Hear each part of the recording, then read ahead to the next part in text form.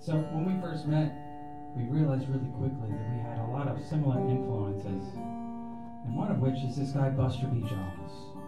Just swamp funk. I haven't met a whole lot of people out there that know how to play that stuff. So we immediately just blistered into this tune at Winfield together, and it was nothing but joy. And unfortunately, now the two people that played this everywhere, Buster B. Jones and Merle Travis's son, Thom Bresh, they both kind of moved on. So I figured we'd do this in honor of those two lovely gentlemen.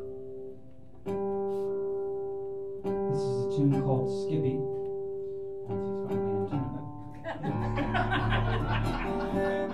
Oh man.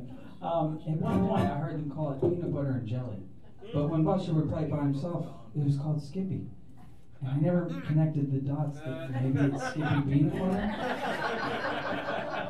So peanut butter and jelly is when Buster and Tom played it together. This is only assuming.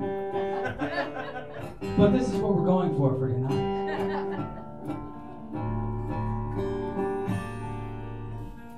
I'm gonna play this this tune with Mr. Thomas, and I'm gonna scoot this way and have him